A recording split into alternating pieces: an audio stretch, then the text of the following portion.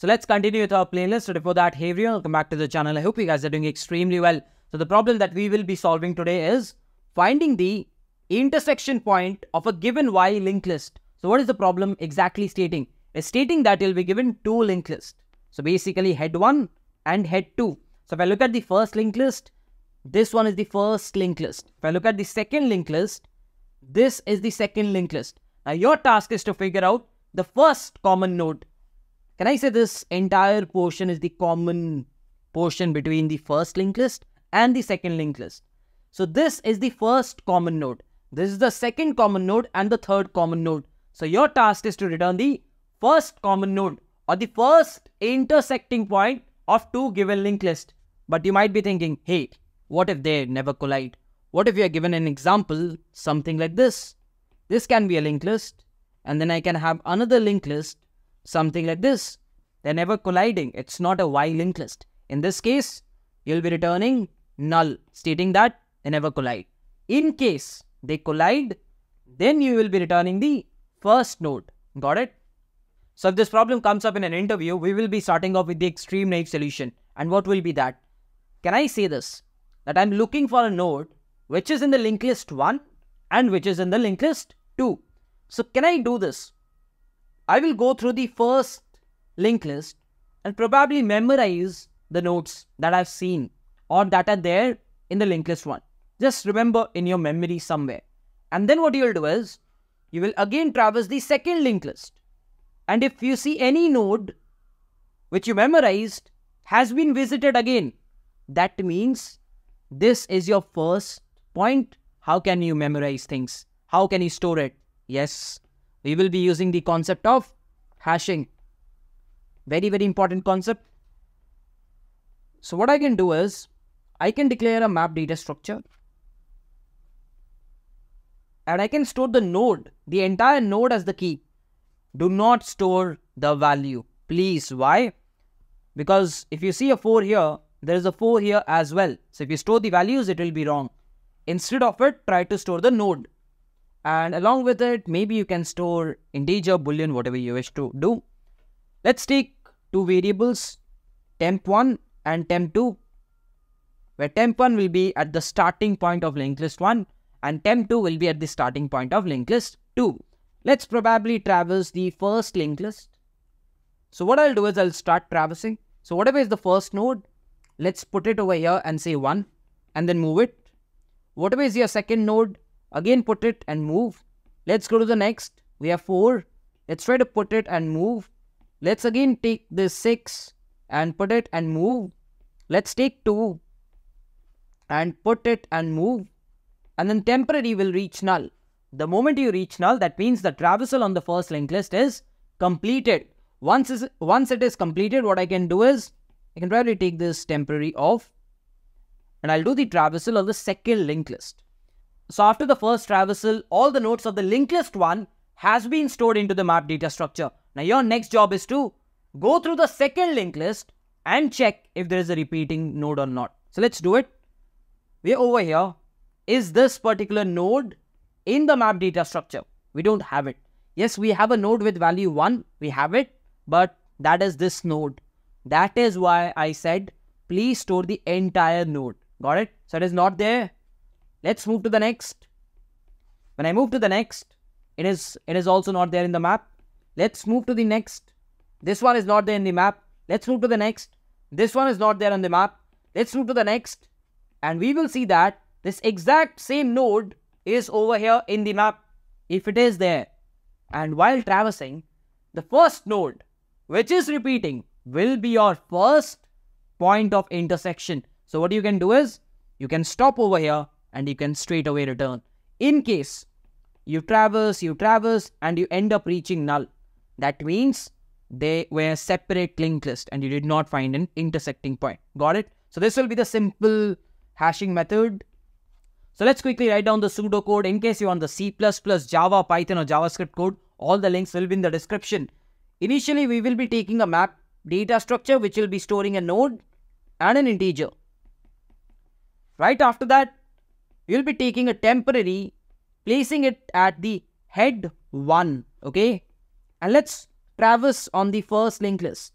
which is basically till it reaches null. And let's say map.put or whatever, according to your language. Hey map, can you store this entire node, not the data, entire node. And after that, you'll ask temp, hey, can you move ahead? Temp.next. Perfect. This is my first traversal, which will basically store all the nodes in your memory. Let's do the second traversal. I can say temporary will be head again, but this time head 2. Let's do a traversal again. So temp is not equal to null and I will be traversing. What will I check? I will check, hey map, do you have this? Probably find whatever according to your language. Hey map, do you have this temporary? If he says, yes, I do have it. Yes, I do have it. That means this is your first repeating node, which means this is your intersection point. Return this particular temp. Perfect. Or else you can straight away go to the next node, which is temporary of next. End this one. And if the entire traversal is completed and you never executed this if statement, which means yes, there were no common or repeating or intersection point. Thereby, I will end up returning null. What will be the time complexity? Can I say that the first traversal will be taking big O of n into whatever time your map takes? If your map takes logarithmic, it will be n log n. If your map takes constant time, it will be n into 1. Depends on your map's time complexity. I've discussed this in depth in the hashing lecture. Go back and watch it. Again, the same thing over here. Big O of n2. Probably this will be n1. n2 into, if your map is taking logarithmic, if your map is taking big O of 1, depends on that. So can I say that the overall time complexity will be big O of n1 into on the map plus big O of n2 into whatever the map takes, logarithmic n or big O of 1, depending on what language are you using, what kind of map you are using. What will be the space complexity? If I am going through the first linked list and storing everything, it will be big O of n1. If I go through the second linked list and store everything, it will be big O of n2. Depending on which linked list you are storing. Like in our example, we took this entire linked list and we stored it. Thereby, the space used will be big O of n1. You could have done in the opposite manner. You could have stored this entire one and then you could have traversed in this one. Depending on that, it doesn't matter, because what if in the worst case you might have same length linked list, so it doesn't matter. So this will be your time complexity and the space complexity. Now this is where the interviewer will not be happy, because we're using an external space to store these things. He'll ask you to optimize this. So we need to optimize the space complexity. Now this gives me an idea that, hey, you cannot store the nodes. You need to solve it during the traversal itself. Can I solve it during the traversal? Okay. If T1 is standing here, which is the head one, and if T2 is standing here, can I straight away draw a comparison? I cannot, because this is the shorter linked list and this is the longer linked list. Can I do a comparison? I cannot. For comparison to happen, T2 should stand here and I should compare them and then move T1 here and T2 here, compare them, move T1 and T2 here, and the comparison will succeed. But they need to be standing at the same vertical level. I cannot stand 2 steps behind and have a comparison done. Stand 2 steps behind, 2 steps. Okay. Can I move T2 by 2 steps and make it stand here and then start the comparison and then start the comparison and then do the comparison? Can I do this? Yes, I can. So my goal will be to make sure whichever is the longer linked list, I will make sure it goes in the same level as the shorter one. I'll try to do that. How can I do that? Let's take T1. Let's take T2. Okay. Let's first traverse in the first linked list and compute the length of that linked list. So N1 can be taken as 0. T1 moves 1. T1 moves 2. T1 moves 3. T1 moves 4. T1 moves 5. T1 moves reaches null. So eventually the length of the linked list is 5. Can I do the same for this one? I can. And what will be the length? 7. So when T2 will reach here, the length will be 7. You can simply traverse in both the linked list and find out the length. Once you're done for the length, what is the next job? Can I say one of them will definitely be larger? If they're equal, it's fine. You just start. If they're equal, you start comparing. But if they're not equal, which is in this case, N1 is 5, N2 is 7. What is the difference? N2 minus N1? 2. 2 is the difference. If the difference is 2, what you will do is, you will take T2 and make it move by D steps. 1 step, 2 step. Now T2 stands at the same level as T1 does.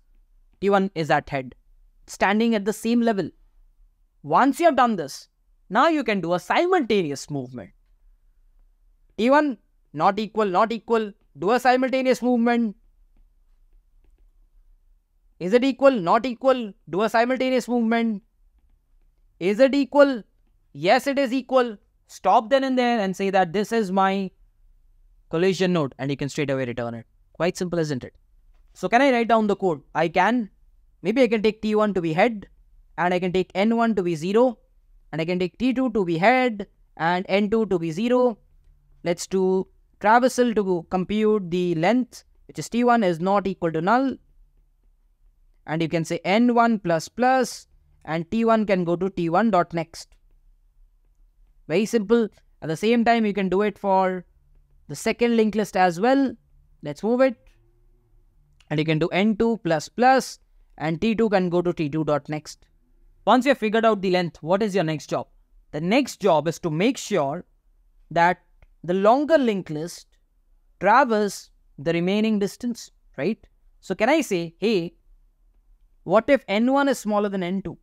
In that case, the linked list 2 will traverse, right? So maybe I can write a function where I say collision point of, I need to find it, of head 1, head 2, and I'm assuming that this is the greater linked list, this is the greater linked list, and this is the smaller one, because that is what I'm writing over here. And I'm saying, please cover a distance of N2 minus N1. Please cover a distance of N2 minus N1. And find me out the collision point. Or else I will say, hey, return collision point of, this time, the smaller is head 2. The linked list 2 is the smaller, and can be equal as well, head 1, and N1 minus N2. So what I've done is, I've written down a function, collision point, which takes the smaller, which takes the greater, and it also takes the distance that you have to traverse, right? And either of them will return you the collision point. So I need to write a function, collision point, that is accepting a smaller linked list head, that is accepting a larger linked list head, and the difference of distance between them, right? So if I go back, what do I need to write? I need to write a function which starts at the larger linked list, covers the D steps.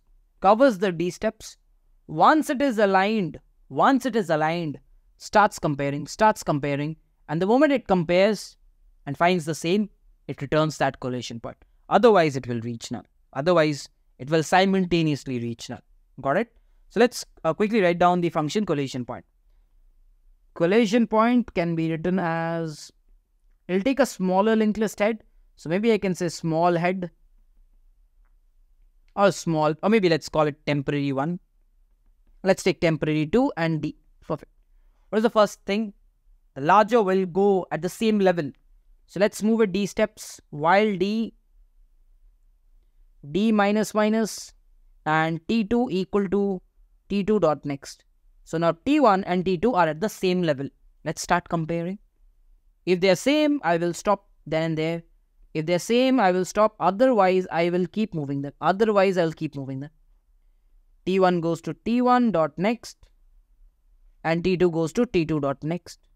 And whenever they meet, they will somehow meet. If they are not colliding, it will be null, and null will be equal to null. So you will be returning T1 or T2, whichever you want to return, you can, because you can return any one of them, because the while loop will only terminate when they are equal. They can be equal at a colliding node, or they can be equal at a null. So you can return straight away.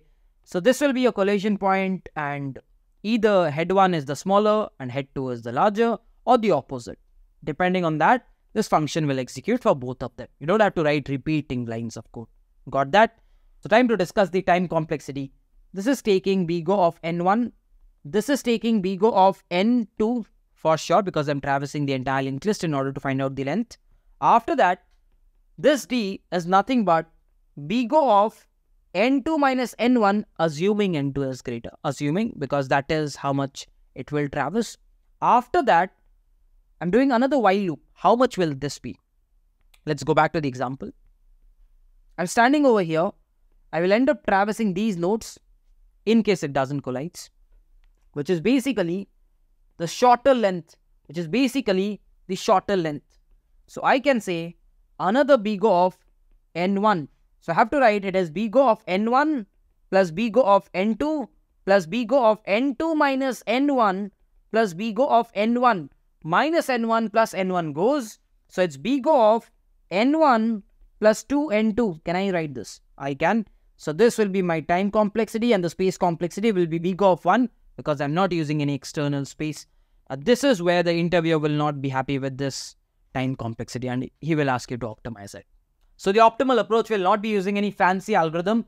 Rather, we will be traversing through the linked list, and we will find out a way to find the common intersection point. Let's see how. We need to traverse both the linked list together. So we will be taking temporary 1 and temporary 2.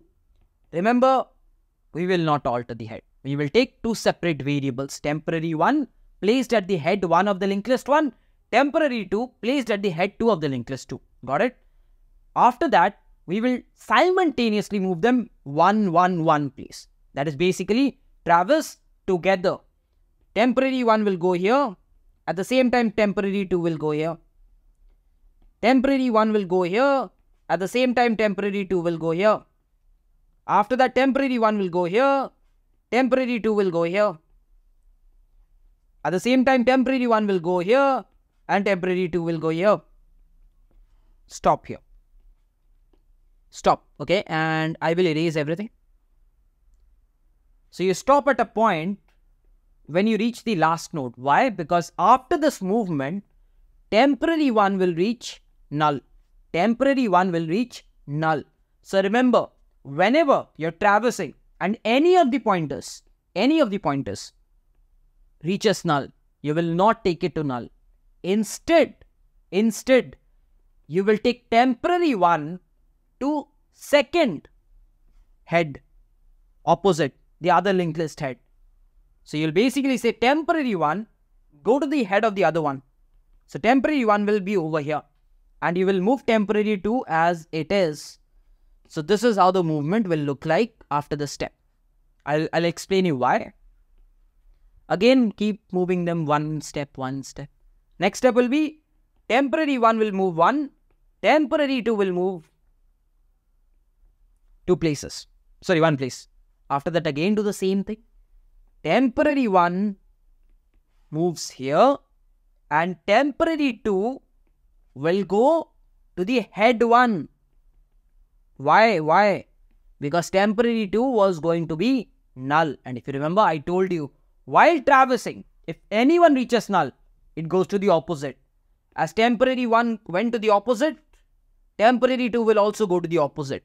Just take them to the opposite. Perfect. If you carefully observe, what has happened now is they are aligned. They're aligned on the same, isn't it? Let's perform the next steps, but before that, I'll erase this.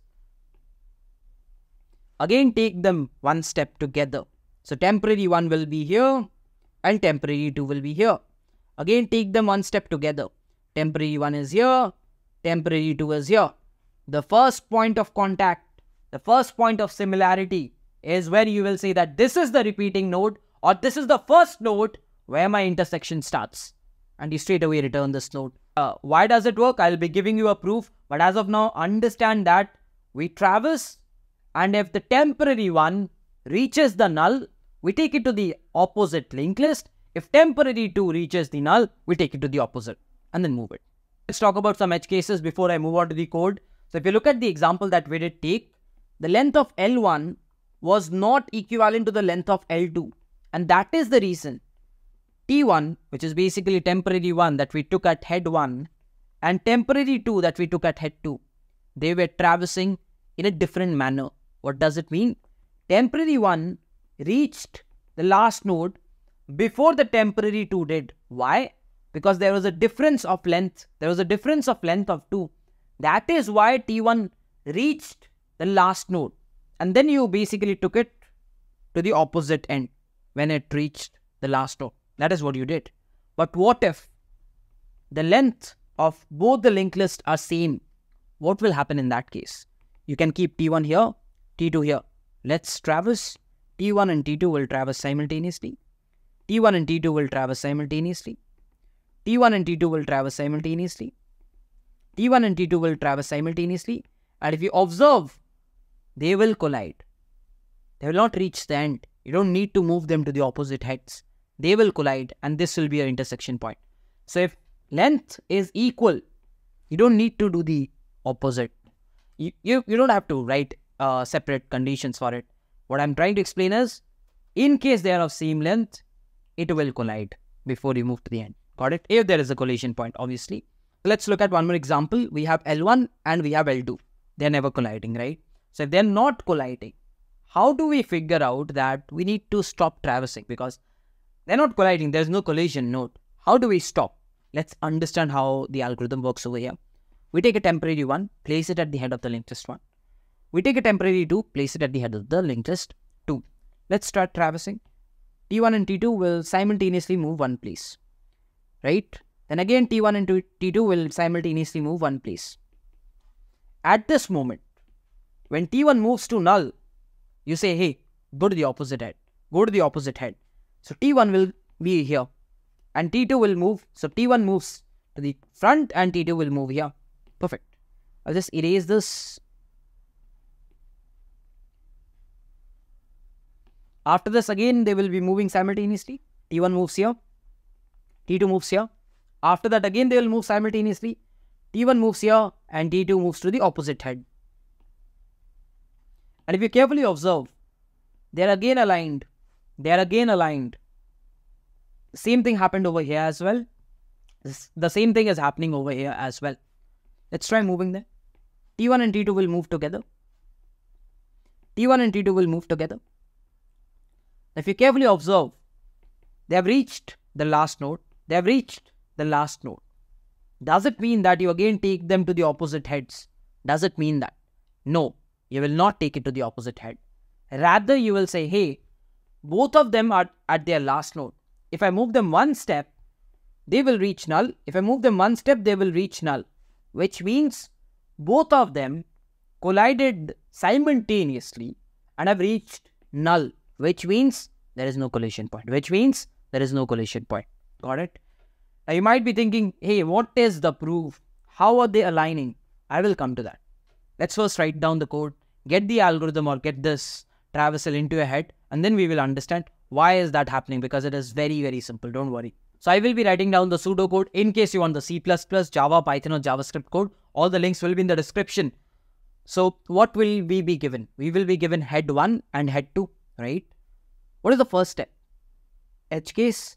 What if the first linked list is empty? It cannot collide with anyone. Or what if the second linked list is empty? Same thing, it cannot collide. So it will never have a collision point. So we can return null. Apart from that, we have to write down the code. Can I say I will take a temporary 1 and place it at head 1? I will take a temporary 2 and place it at head 2. And we can traverse. Probably let's leave down the while condition for afterwards. What are we doing?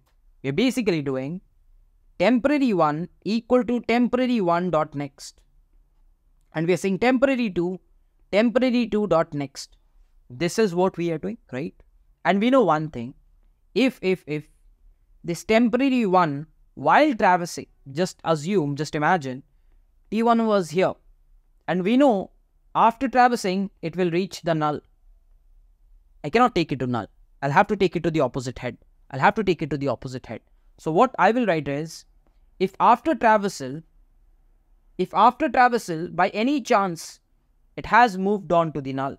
In that case, I will say, hey, T1, can you basically go to the opposite head, that is head of 2. The same thing can I write for T2. Hey, T2, while traversing, if you have reached null, can you go to the opposite head, which is head 1? Perfect. Am I missing out on a case? Yes. While traversing, what if they collide? They might collide. I will say, hey, if T1 appears to be T2, same, at the same node, then this is my collision point. You can return T1 or T2. Perfect. Have I written down all the edge cases? Probably I have. So we need to think about the exit conditions, right? So what are the exit conditions? In terms of collision, I'm very sure that this will be my exit condition. If it collides, the nodes will be same and I will exit. Can I say that if there is no collision, in that case, there will be a point when T2 will reach null and T1 will reach null and null will be equal to null. Null will be equal to null because that is what I'm writing. If this is equal to this and I will be returning null. So both the exit conditions are satisfied. If they collide, fine. If they do not collide, they will reach null. So what will be the exit condition? Am I missing out on a case? I am. Look at these conditions. Rather, look at these lines. What am I doing? T1 goes to the next. T2 goes to the next. So when I'm starting off, I'm not checking the first node. What if you're given a linked list which looks something like this? And I'm saying, this is my head 1 and this is my head 2. It is the same linked list. Find me the collision point. The first head will be the collision point. The first head will be the colliding point. So what I can say is, hey, maybe I can just write T1 not equal to T2. Just for the sake of it, because just in case it's for the first time. Because after that, this will take care. But just in case it is for the first time. In that case, I will end up returning T1 or T2 because they are the same nodes, the same starting point. Apart from that, it will never be executed. Why? Because the code will get terminated over here. Got it? So we have seen the code. Now it's time to understand that why are temp1 and temp2 aligning at the same level load after some steps of traversal. Let's understand it. T1 initially is at head 1. T2 initially is at head 2. What is the difference between them? If I say the difference is D, can I say it is 2? Why? Because I need to take 2 steps in order to reach T1. T2 is 2 steps behind T1. Understood? Let's perform the algorithm. T1 and T2 moves simultaneously to the next node. T1 and T2 again moves simultaneously to the next node. T1 and T2 again moves simultaneously to the next node.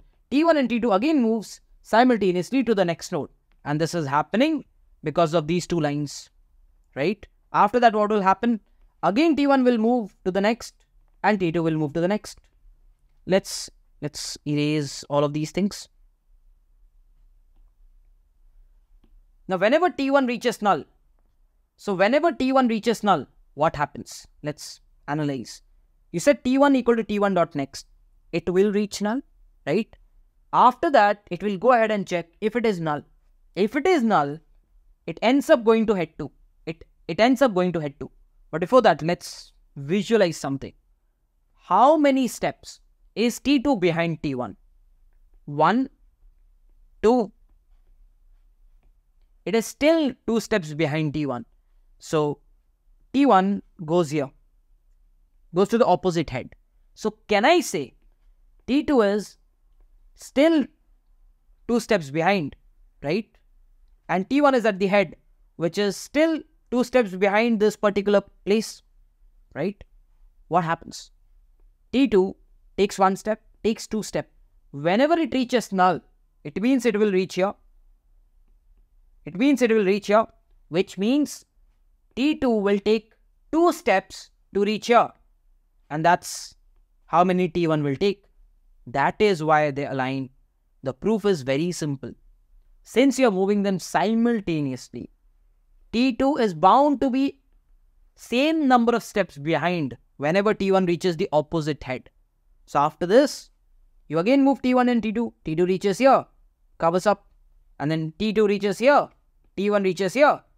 Here means here. So hence they align. Because it was D steps behind, you made sure that this T1 goes to the opposite so that you can cover that D steps. That is the proof behind this algorithm. So what will be the time complexity for this particular algorithm? Can I say BGO of N1 plus N2? Why can I say that? We took T1, right? We took T2. Now this is the case when it never collided.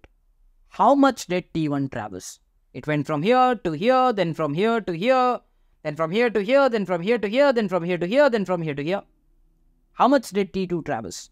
From here to here, from here to here, from here to here, from here to here, and from here to here. Eventually, T2 will move here, and they stopped. So ultimately, T1 will traverse each of the nodes of the both linked list, which means N1 plus N2. And after that, whenever it reaches null, T2 will be at null and T1 will be at null, and they will collide and it will stop. So it ends up touching every possible node. Thereby the time complexity is N1 plus N2 and the space complexity is BGO of 1. So let's quickly get back into the code editor and check out the code. So you're given the first head and the second head. I'll write down the edge case.